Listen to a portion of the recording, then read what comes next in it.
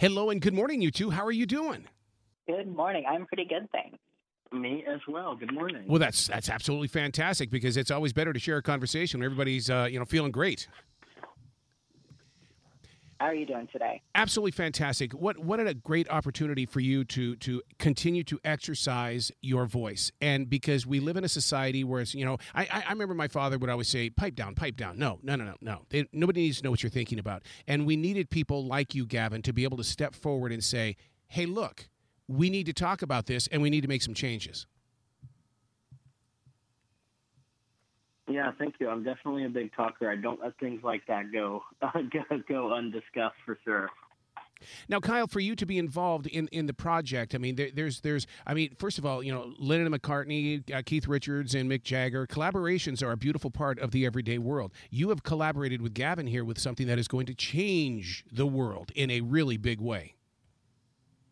Thank you. That's true. I often compare myself to Mick Jagger, so I appreciate you picking up on our similarities. So putting pen to paper, using the illustrations, I mean, how did it all come together, guys?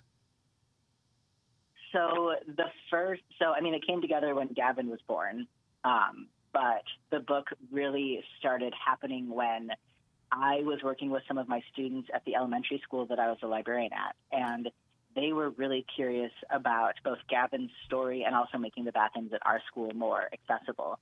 And I thought that his story would be so perfect as a picture book biography. And I thought, man, someone should really get in touch with him and see if they could write one with him. And then I thought, wait, I should do that. I am the right one for this job. So I knew a couple of the people that he worked with at the ACLU who helped me get in touch with him. And from then, I just started working on it. I listened, I interviewed him, I talked to him. We figured out together how we wanted the story to be framed. And it took that was 5 years ago. Wow. And the book came out yesterday. Wow. Isn't that amazing how that journey, to take it from an idea to a physical published book. I mean, the average reader does not understand because too many quitters in the world. And you just told those writers, hey, look, it could take some time, but you can get the job done. Mm-hmm. Yeah, I was also very clear to Gavin that this might never happen, that I might not be able to pull it off.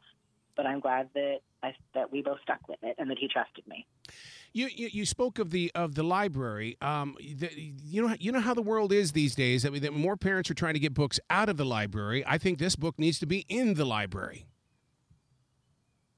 I agree, and I hope that librarians and educators are already preparing what they'll do when this book ends up on those banned lists.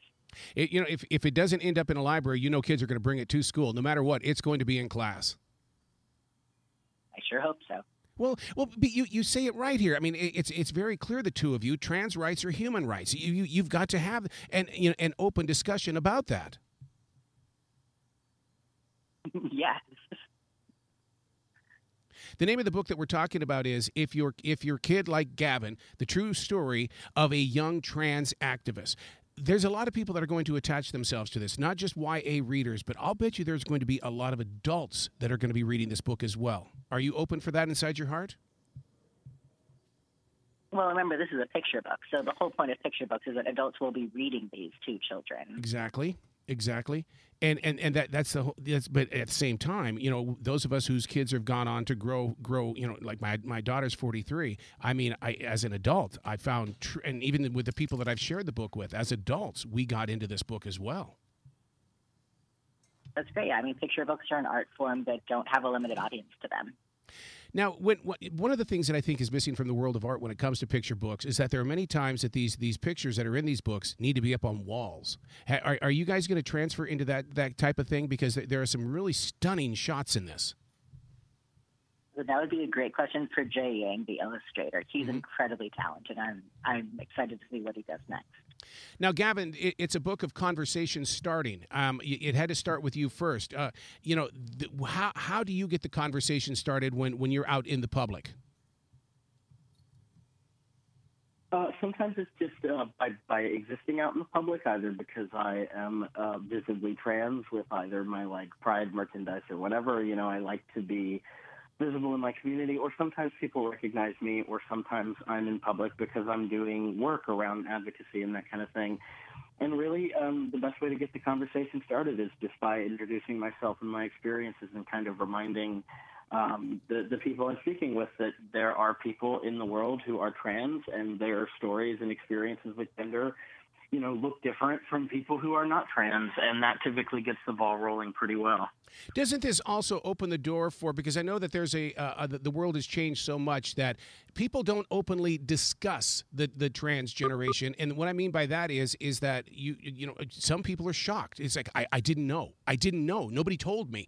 Don't you think a book like this is going to open that door for people to say, hey, I want you to know that this is who I am? Yeah, I definitely hope so. I think for kids it can be scary and difficult to bring these conversations up, especially if they don't know that they're going to be supported. And if you have this book that is sort of this conversation starter that you can point to and you can say, look, these are some of the experiences I'm having. I mean, for me, when I heard the word transgender, I knew it was me right away. So I can't help but think that if I had a book like this on myself as a much younger kid, it would have helped me connect with who I was, so much earlier because I knew exactly who I was. I just didn't have the language for it.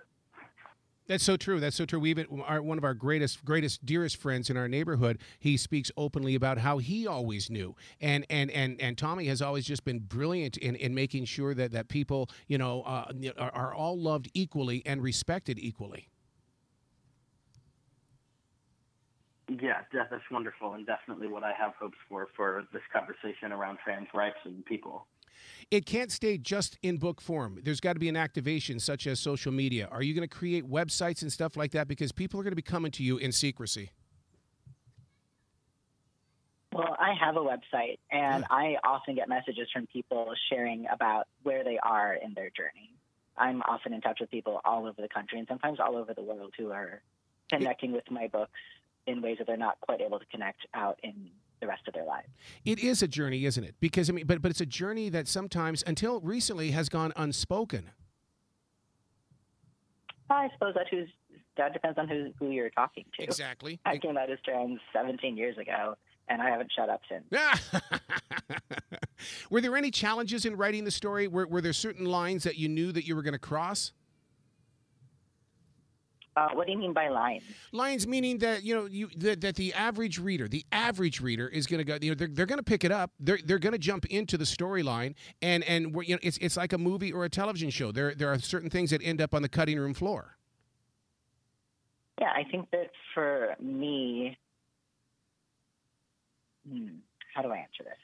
So, on some level, it was actually pretty easy for me because when I wrote this book, I had already been an elementary school librarian for many years, where my number one job was helping kids find answers to their questions. So that was basically a second language to me.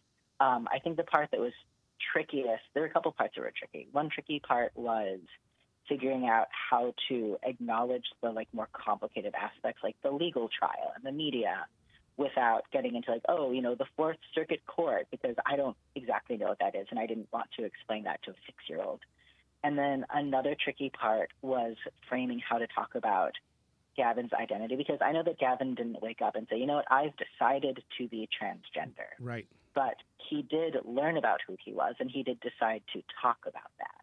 Right. So I wanted to make it clear that he did have choices involved in his identity, but being who he is was not a decision. But the internal sense of self was not a decision, but what to do with that was a choice. You've got powerful words, choice. See, and that's what I want listeners to hear, choice.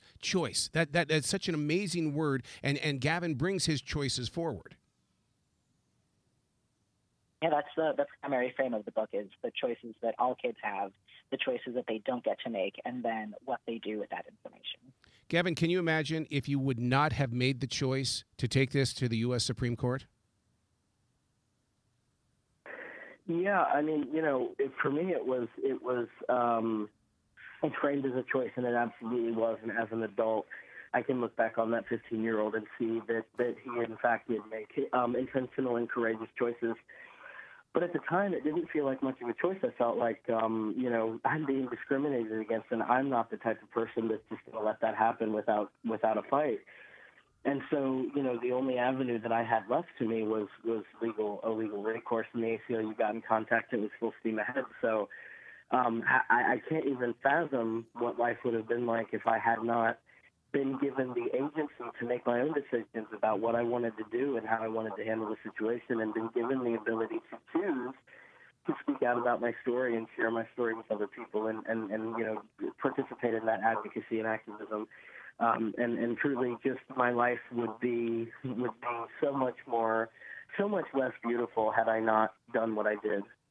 The name of the book is If You're a Kid Like Gavin, The True Story of a Young Trans Activist. And now here's one of the things that I studied and remember well about doing this is the fact that the subtitle of this is just as important, and it should be lived out as well.